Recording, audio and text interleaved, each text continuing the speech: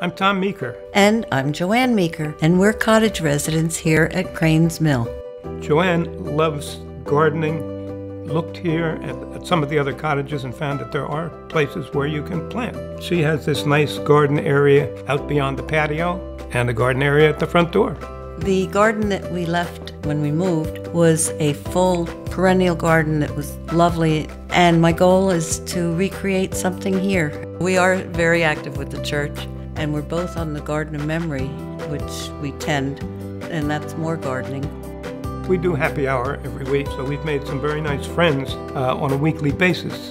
One of our friends wanted to come and visit and said, maybe we could go out for lunch, but are you allowed out?